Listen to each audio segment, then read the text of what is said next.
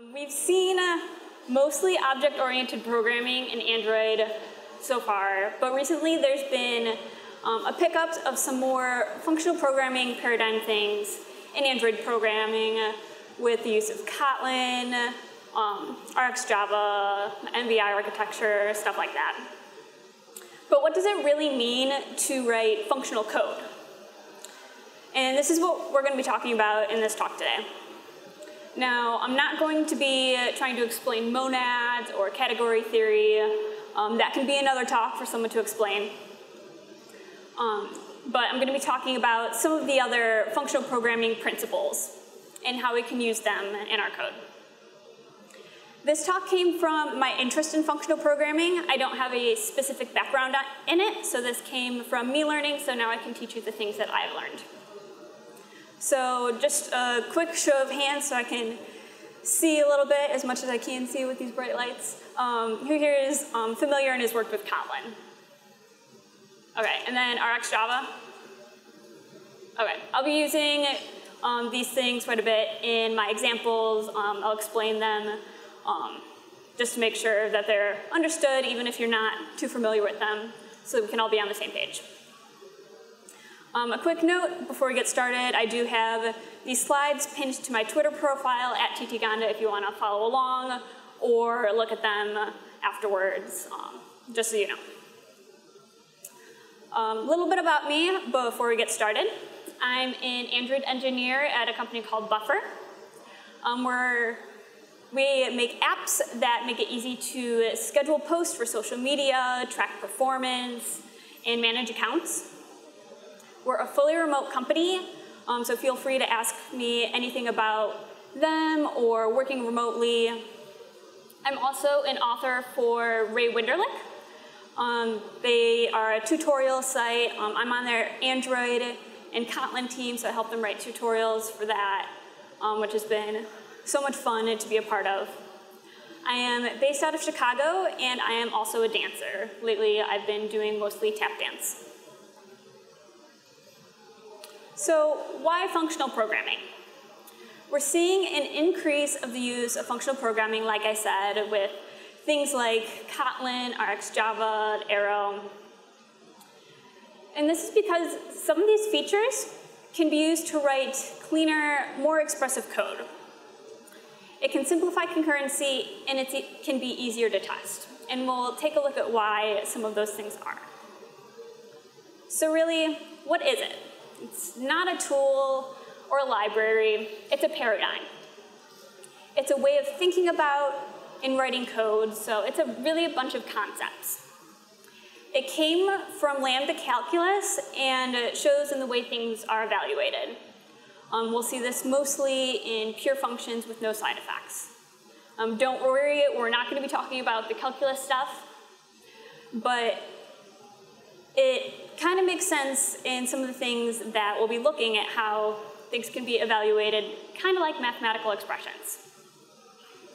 This, in turn, can help make things easier to write tests. I mean, math has proofs, why shouldn't we have tests?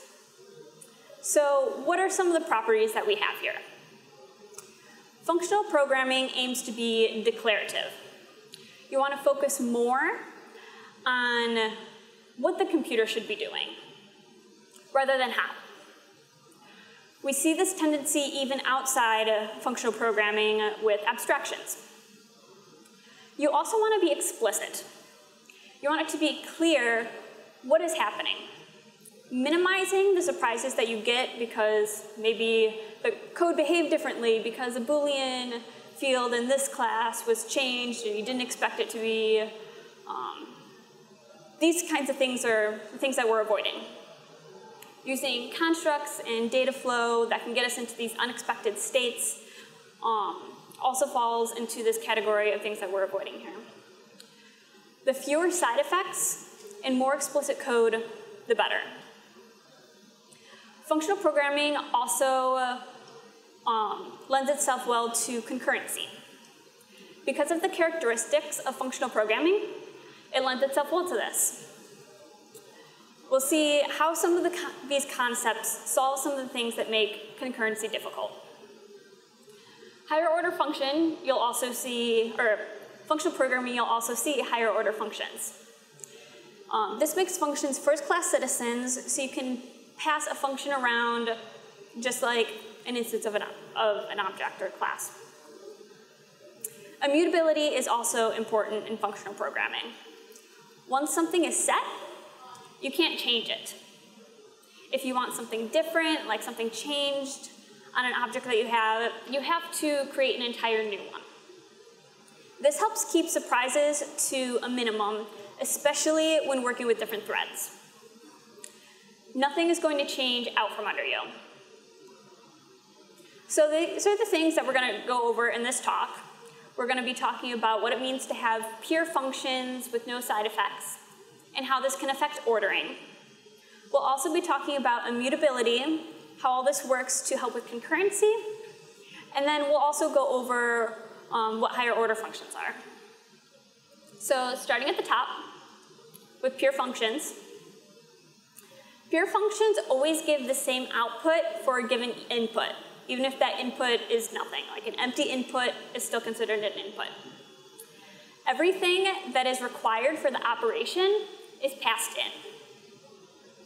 This can make things easier to test. Have you ever had something that the setup just makes it too hard to test, too hard to isolate? There's so many outside things that you have to set up in order to test this one function. This helps with that because it's only concerned about the inputs, and you test the outputs. If you think about this from a math perspective, addition only cares about the two numbers that you passed in, and it gives the same result every time. Every time you pass in a 2 and a 3, you're going to get a 5. So let's look at a fun example. Let's take a blend function for a blender. Every time that you add vanilla ice cream and chocolate syrup and milk, you want a chocolate milkshake, not a chocolate banana. And when you use strawberry syrup, you want a strawberry milkshake. So here's our function. Let's see if it's pure. This is a blender function. To make a milkshake, we pass in some ingredients and get a milkshake back. The milk and the ice cream, however, is in a variable outside of the function. So what if someone else goes and swaps out the vanilla ice cream for chocolate or raspberry? So it looks like this function is not pure. It's not solely dependent on its inputs to determine the outputs. So let's turn it into a pure function. Now everything is passed into the function, and there's no reliance on outside variables. We can be more confident that this function will give us the result that we expect. There's no way some other part of the code is going to change the ice cream on us now, and we won't run into those unexpected bugs because of it. Because of this change, it can also make it easier to test as well. If we had written a test for it before, we would have had to set up the whole environment, make sure those fields were set to the right kind of milk and ice cream and everything else. Now we just have to worry about the inputs and test the output, no context needed. Pure functions also have no side effects. Similar to not depending on outside variables, it also doesn't change anything outside. This could include changing a field or a global variable, writing to a file or the database. A side effect could also be throwing an error. Because with no side effects, because it doesn't change anything outside, it also lessens the dependence. Having side effects in your code can make it more difficult to read. There's information outside of the function that needs to be understood in order to understand what the function is doing itself. Thinking about this from the math perspective again, addition doesn't change anything outside of the function. That would be kind of weird. So let's look at our milkshake function again. What if in the function it changed the number of glasses on a shelf? Would that be avoiding side effects? So here's the blender again, but this time it's taking a glass from a collection of glasses. So that's clearly a side effect. What if another part of the program was expecting that glass to be there to make a root beer float? And now we have an unexpected error because that glass isn't there, and how are we going to make our milkshake? Instead, let's pass the glass in. This way, we know the function is safe and doesn't cause anything unexpected. It's a pure function with no side effects. Now think of the test that might have been written for our function.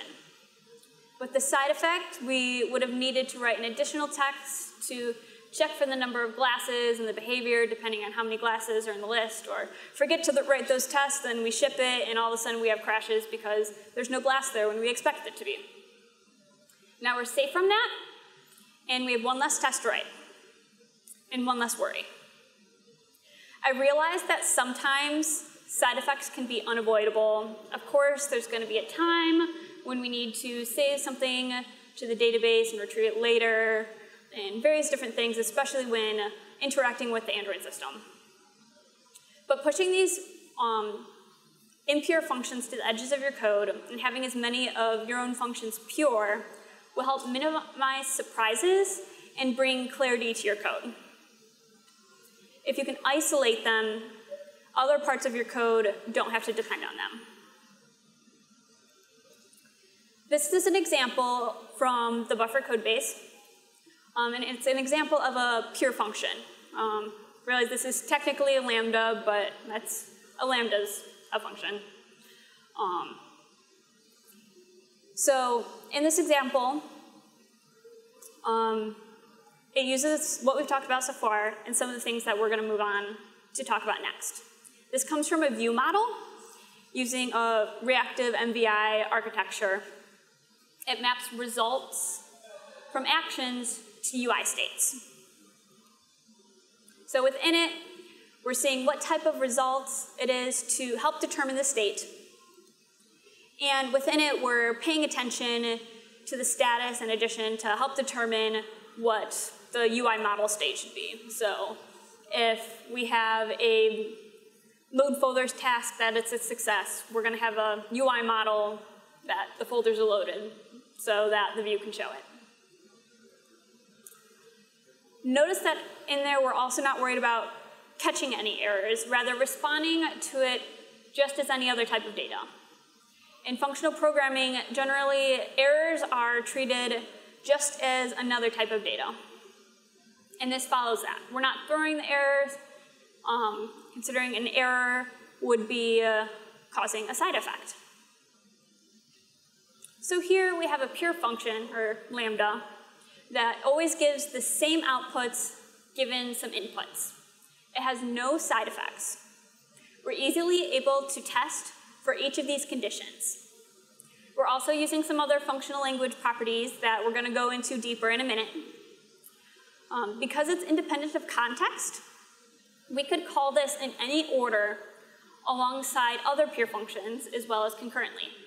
In fact, this is part of an RxJava stream, is where we're using this.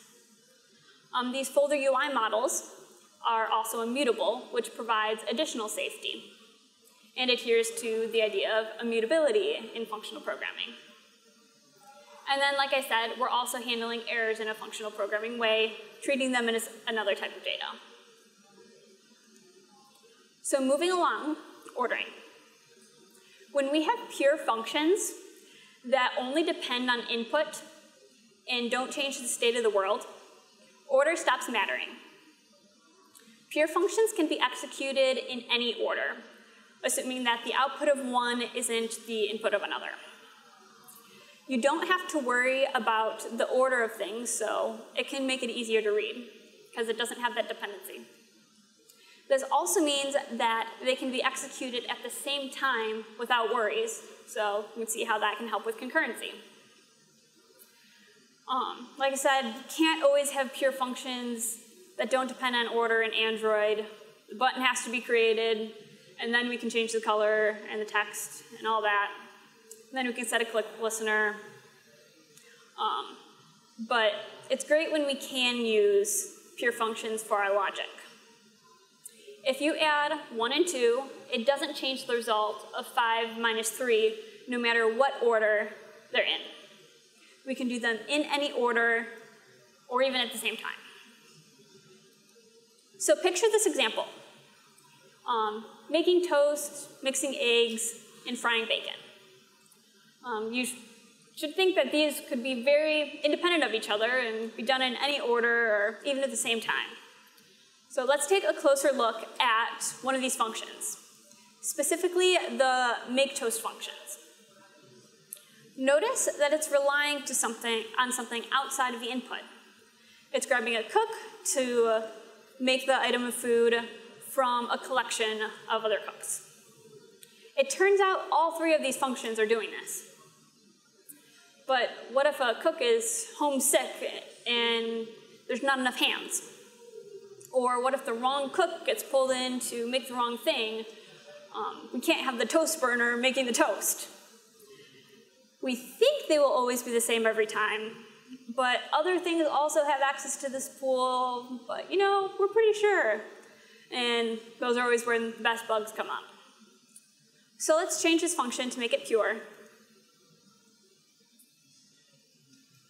Now our cook is passed in as a parameter. Everything that it's dependent on is passed in. This means they can now be called in any order. If we have 3 cooks, we can get it done at the same time. Sure, why not? Since we know none of the functions rely on the others. And then to bring it back to testing for just a second, as easy it was to test the pure functions, it's easy to test that these are working well together because we don't really have to worry about the order. We don't have that extravagant setup, just the inputs and the outputs. Next, immutability. So with immutability, there's no changing things. If you want something different, say a different attribute on a class, you have to create an entirely new object. With this, you know things won't change out from under you. You do have to watch out for immutable child objects. If you have something that's immutable, but it has, say, a mutable list on it, no, you can't assign a new list to it, but you can change the contents of that list. And we'll look into how to combat that a little bit in a minute. Numbers don't change in math, so we're not going to be changing things here. A 4 won't magically turn into a 5. It can be the result of 4 plus 1, but a 4 just sitting there won't change its value. So revisiting our diner, how strange would it be if somewhere between the griddle and a table, a veggie burger turned into a beef burger? That wouldn't be right, and rather unexpected. So let's see how we can avoid that. So here's our burger. We have our type of burger as a string, that's a property on it. In case you're not familiar with Kotlin, we're using var for the property, which makes it mutable. Here's the Java equivalent to show you what it means to have a mutable property. There's a field that's set in the constructor, along with a getter and a setter. It's that setter that makes the difference here. After we make that burger, we can change what type it is. So imagine the unexpected behavior we can get from that, like getting the wrong kind of burger delivered to your table. So let's make this immutable. In Kotlin, all we have to do is change that var to a val. That makes this a final property, or an immutable property. And then strings are immutable, so we don't have to worry about the string object itself changing. And then here's the Java equivalent, so we can understand that a bit better. It made the field final, as well as removed the setter. The class is also final. Classes are final by default in Kotlin, which is why we didn't make any changes there. Now, if we were to try to modify the type, we wouldn't be able to. We'd have a compiler error. If we want a beef burger, we'll have to create an entirely new one. With smart casting in Kotlin, it pays attention to if something is mutable and could have changed. Let's look at if we want to make the type mutable again, and this time we're also making it nullable. Nullability is built into the type system in Kotlin. We're showing that the type could be null here by appending a question mark after string. So the type is storing whether something can be null or not. If we check for null, then call something on it, the compiler still complains because it could have been changed to null by then on another thread. Always the most fun thing to try to find. It's mutable, so yeah, technically this could happen. Then when we change it to be immutable, and here again it's still nullable, Kotlin will smart cast it to a non-null type since it's impossible for that value to be changed. It's immutable. This is great. We can see the wonders this can do for preventing unexpected behavior, especially when it comes to concurrency. There's still another thing we do have to watch out for. We made it so we can't reassign a property, but if that property itself is mutable, that can change. So imagine we have an additional property for our burgers, which is toppings. This is a list. No, we can't assign a new list to it, but if the list is mutable, like default lists in Java, we can change the items in the list. Again, this can lead to unexpected behavior. This would be the same as maybe changing a matrix in a math equation mid-solve. In this example, we can't change the items in the list. We can change the items in the list even though we can't reassign the list. So it looks like this customer is getting onions whether they really wanted them or not. We want our burgers to be predictable. So how do we do this? In Kotlin, it's pretty easy. Kotlin has both mutable and immutable list types, with the default being immutable. This means after creation, they can't change. You can't change the contents. Easy enough. If we had mutable objects in the list, we'd also have to go down the nesting and make sure those things were immutable as well. But because we're handling the strings here, this is as far down as we have to go. To make this safe with Java, we have to make, one option is making a copy of the list whenever it's requested. That way, if that list is changed, it's not changing the original copy of that list. Same thing here.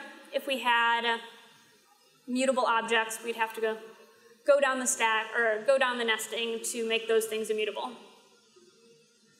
Now this customer isn't getting any onions, but maybe some other customer who wanted them is. There are a couple other options you could have done here to make it immutable. You could wrap the collection and take away all the mutator methods, or use a library that does this, or just use Kotlin. I'm always for that option. Here's an example of us using immutability in our code base.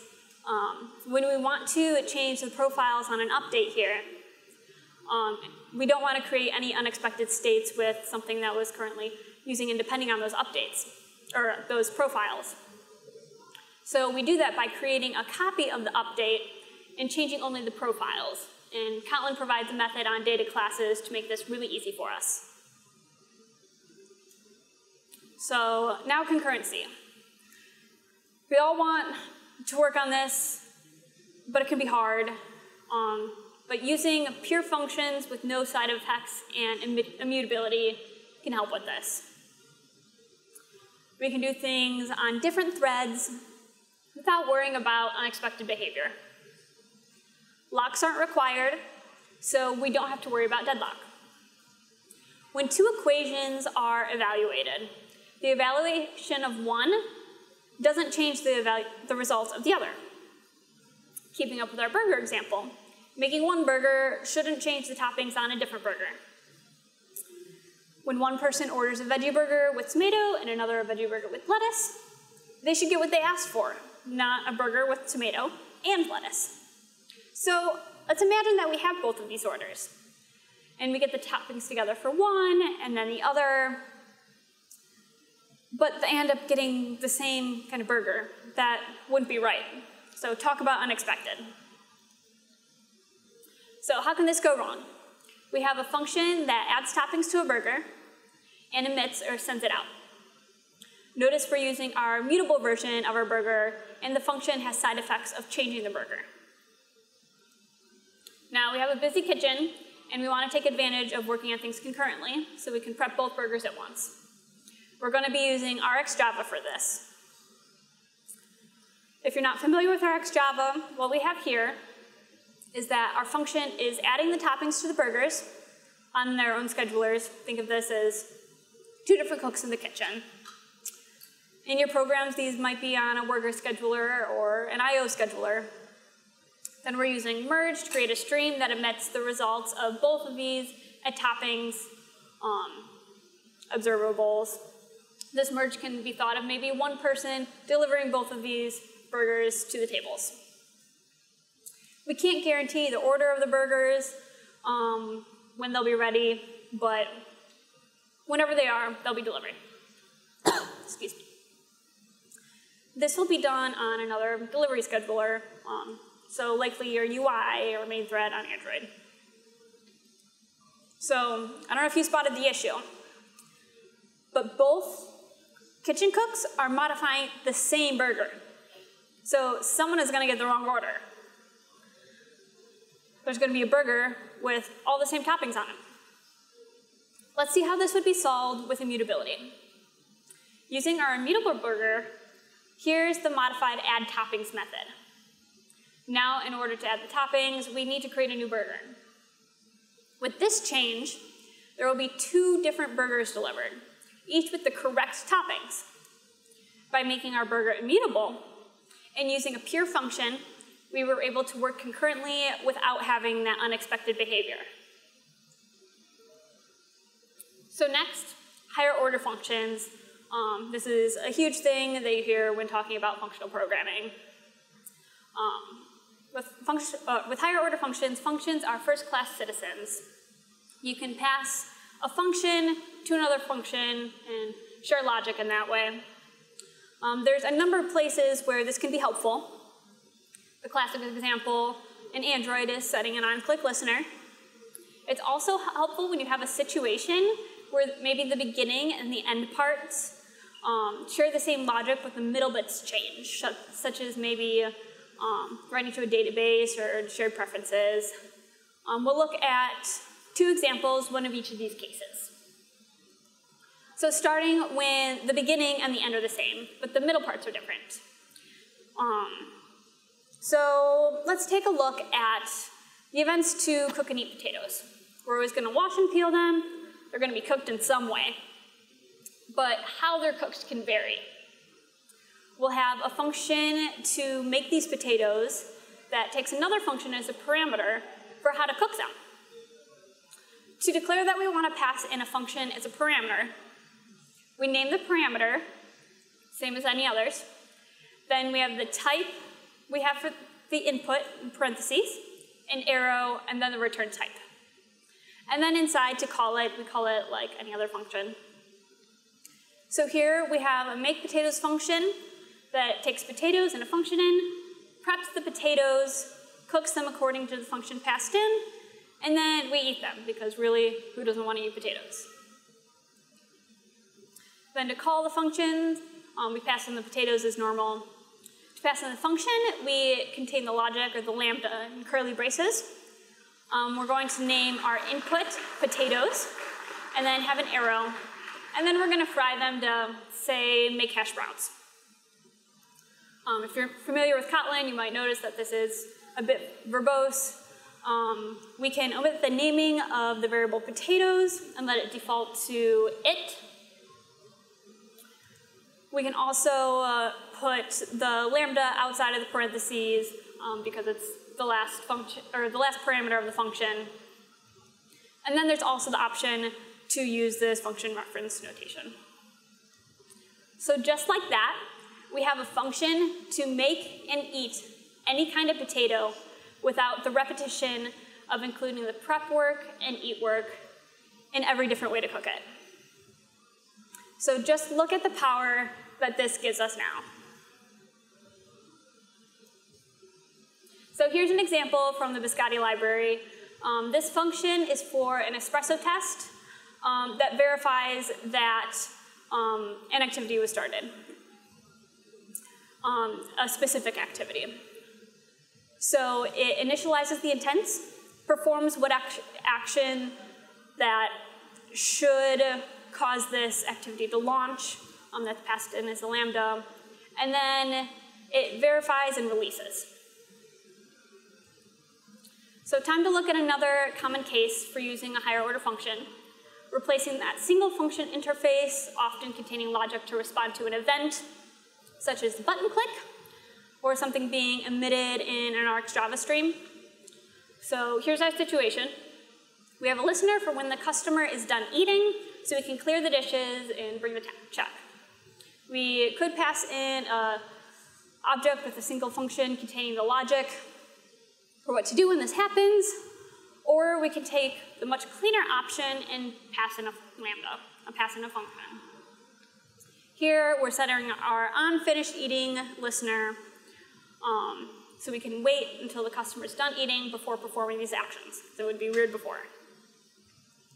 And then a real-life example. This is setting a onRefresh listener, and then it's reloading conversations in there. So now that we know a bit about some of the functional language properties, here are some tools that can help you accomplish this.